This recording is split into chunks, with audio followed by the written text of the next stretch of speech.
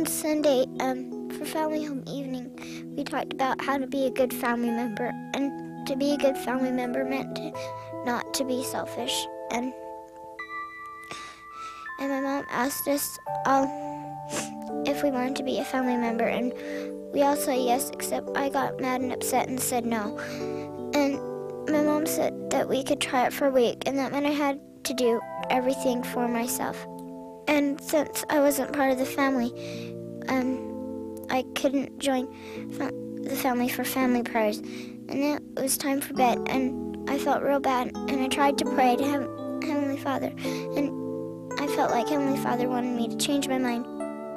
So I changed my mind and decided to be part of the family. So I went and told my mom that I changed my mind and gave her a big hug, and then I felt much better. Train up a child in the way he should go, and when he is old, he will not depart from it. Today there are many problems in our society, and so many of these problems are symptoms of failure in the home. President Benson has said, if we continue with present trends, we can expect to have more emotionally disturbed young people, more divorce, more depression, and more suicide. The family is the most effective place to instill lasting values in its members. Where family life is strong and based on principles and practices of the gospel of Jesus Christ, these problems do not as readily appear.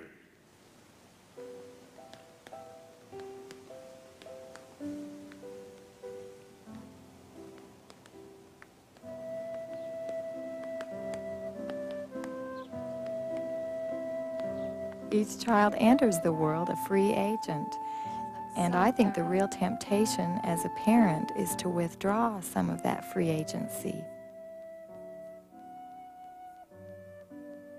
And that's the difficult part of parenting, to allow children to make appropriate decisions.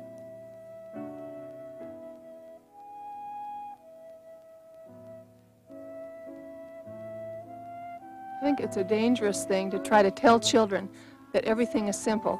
I think the gospel itself is simple, but there are lots of complicated issues, and to have a patsy answer for everything I think is a mistake, because the world just isn't that way.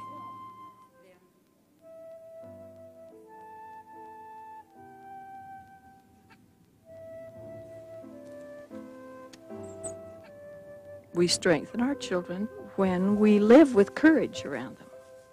And we not only tell them, but we show them and walk with them so that they would know that what we say and what we live are the same.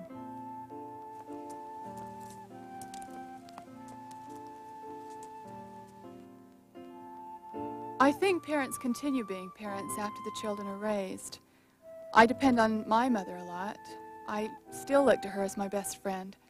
So I don't think there's a specific age when you say, wow, it's all done.